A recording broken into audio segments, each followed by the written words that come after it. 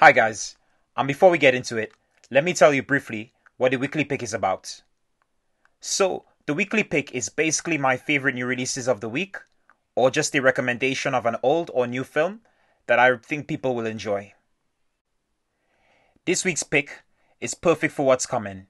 You know, that one day every year that couples, look forward to as much as anniversaries. Yeah, I'm talking about Valentine's Day.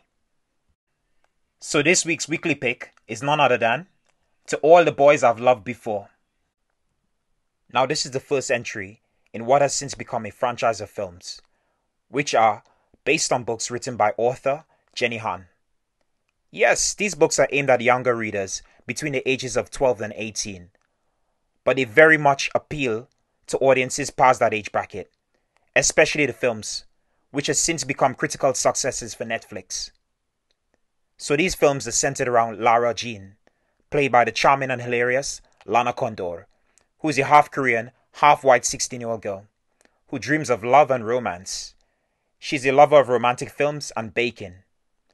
Seriously, I love how much her character loves baked goods. I can't remember the last time I've seen a film this passionate about cupcakes and cookies.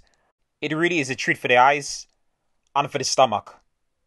Okay, a bit off topic there. So let's get into the synopsis. To All the Boys I've Loved Before is the story of Lara Jean, who has never openly admitted her crushes, but instead wrote each boy a letter about how she felt, sealed it, and hid it in a box under her bed.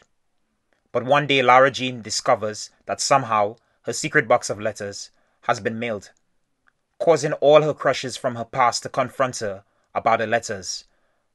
Her first kiss, the boy from summer camp, even her sister's ex-boyfriend Josh.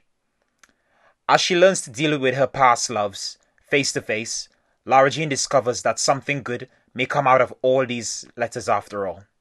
Lara's love interest, Peter, is played by Noah Centineo, and this dude just oozes charisma on screen, so much so that Netflix has pimped him out.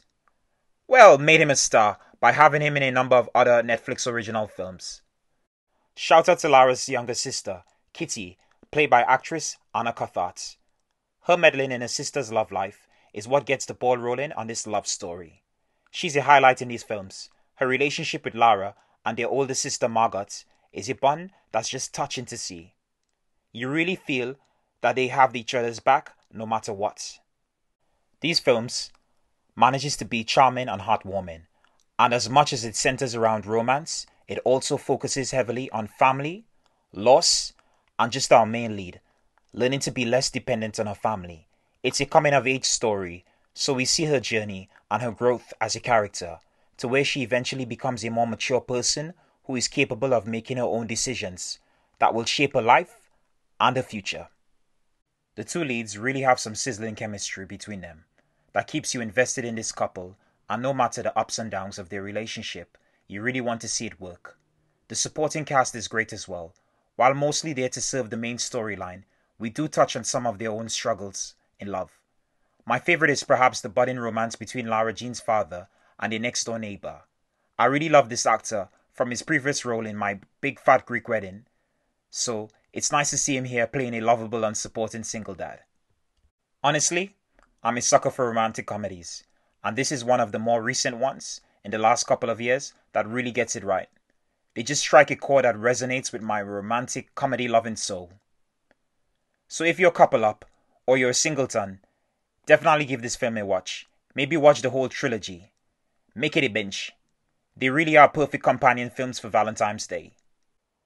So that's all folks for this segment.